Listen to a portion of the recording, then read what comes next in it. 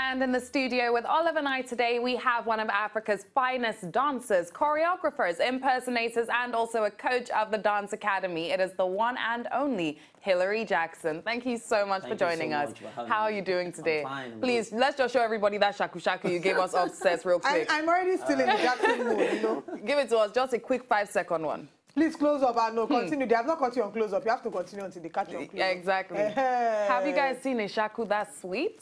Can your shaku ever? Can your shaku ever? It's great to have you on the show. Thank you so much. I'm happy to be here. Great. So let's get into it. So let's start off with the beginning of your career. How did Hilarry Jackson get into dance? I started dancing since the age of 12. Right back then in school. You are the first person that didn't start when you were from your mother's womb in a long time. That's good. I started from 12 years old, and then I was in primary 6. I love coming to the front of the class and do the moonwalk, and my friends would say, wow, this guy, Hilarry Jackson. I like going to birthday parties, winning prizes like chocolates, you know, and all that, and all style like that.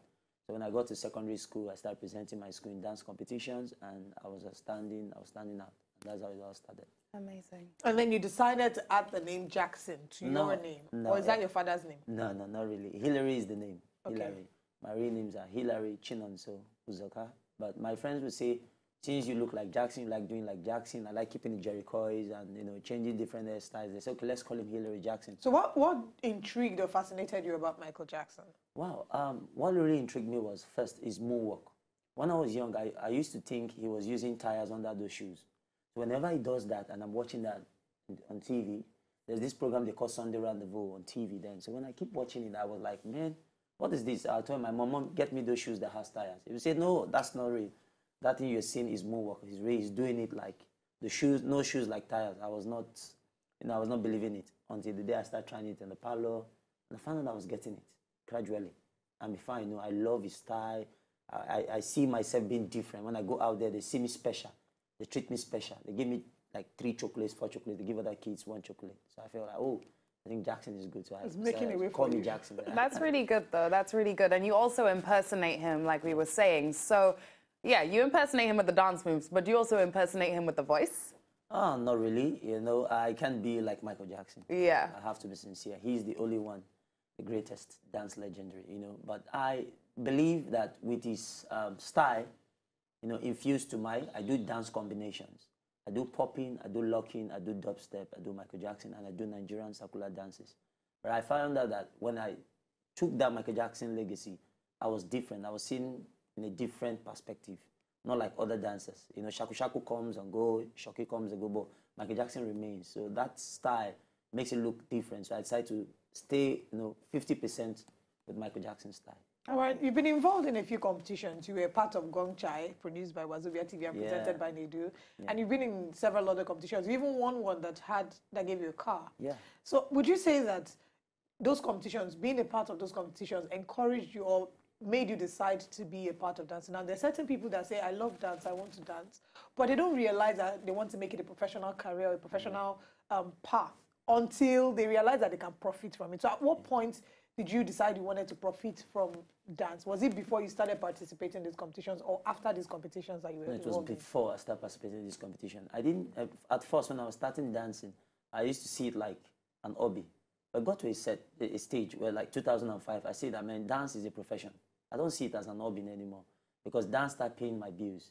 I used dance to, you know, pay school fees, do other things, send myself to school. And I found out that, man, it's worth dying for. It's worth doing.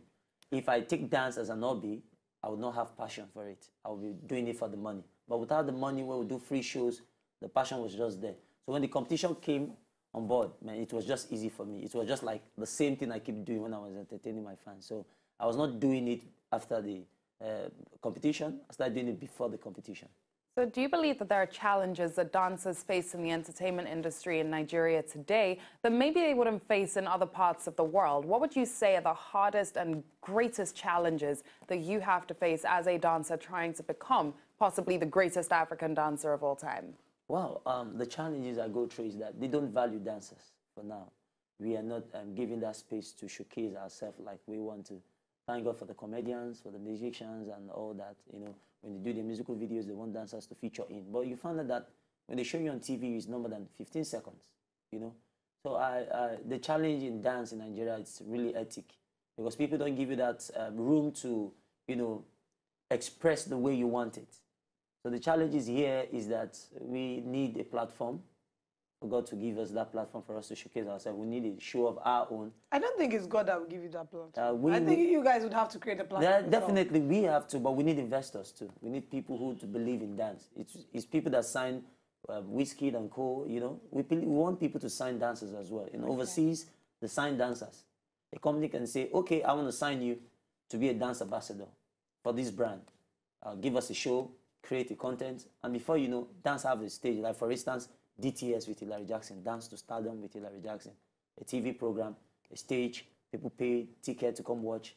You see dances like hip-hop, salsa, ballet, contemporary, and so on. That's an idea you just put out there. Maybe you should actually work on it. Now, there are people who have charted a path, you know, created their own name through dance. We have the likes of Kathy, who is a Guinness World Breaker through dance. We also had the likes of Pinky Debbie, who broke a record last year. Jason attempted last year as well. So there are several people who have found a way to want to break through in the dance industry. Do you at any point in the future think you'll be competing for a Guinness World Record? Or what other feats should we expect from you?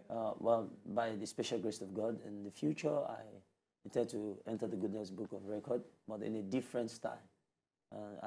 Apart from Kathy doing the energetic thing, getting there, she's exceptional.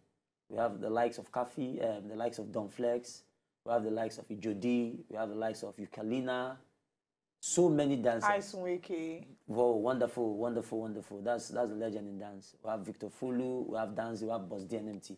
So, but what I'm looking at is, in getting to the Guinness Book of Records, you could just create any platform. For instance, imagine the longest slow motion ever. That could give you a platform. Or the best impersonator of Michael Jackson. Something like that. But being in a Guinness Book of Records is not only an achievement, but my own achievement is impacting others to stand up, for dance to stand in Nigeria, for dance to have a solid say. If I just make it for myself to be the Guinness Book of Records, what about others who are coming? What will they see? So we need to create a platform, just like the likes of Ebenezer Obey, the Sonia Day, Two-Face, they created a platform for If you actually win that, you know, that would also be a way of creating a platform for other younger people. Because younger people will see you and see something to look up to. Like DJ Obi when he broke the world record for the longest DJ set. Sometimes it's a good thing to have within the profile, but then again, you have your own plans, Hilarry. You know what you want to do. So quickly tell us, what do you want to do, or where do you see yourself going in the next 5 years? Yeah, what I want to do in the next 5 years, by the special grace of God, I want to create a platform of dance where dancers will be celebrated, where dancers will be called dance artists. We are tired of being called dancers. For instance, somebody will see he's a dancer, she's a dancer. Anybody can be a dancer. You're a dancer. But a dance artist is somebody who takes dance as a profession, who makes money from it, who creates other opportunities for other dancers to make money. So what I want to do is I want to create a platform, like I said, DTS with Hilarry Jackson, where dancers will be celebrated. So, and we want to pick that, you know, out there, go to dancers on the street, people who see, who take dance like street dance, we want to take them to be a dance artist, that they can make money from it. They can be endorsed. So that's what I see. So how can people contact you for more information? How can people also get involved in your dance academy if they wish so? You want to contact me on Instagram at Hilarry Jackson Dance. And my dance academy is Hilarry Jackson Dance Academy. Hilarry Jackson Dance. So you train people at your dance academy? Definitely. I teach people how to dance. I can teach you how to dance. Can you teach me how to do that, your shaku shaku? It's the sweetest one I've seen so far. Okay, I think that is how we're going to wrap up the show. Yeah. With Hilarry teaching us his breakdance shaku shaku. To enjoy more of these our Ogbonge videos when you just watch, press this button to subscribe on top of our YouTube page. You go love am.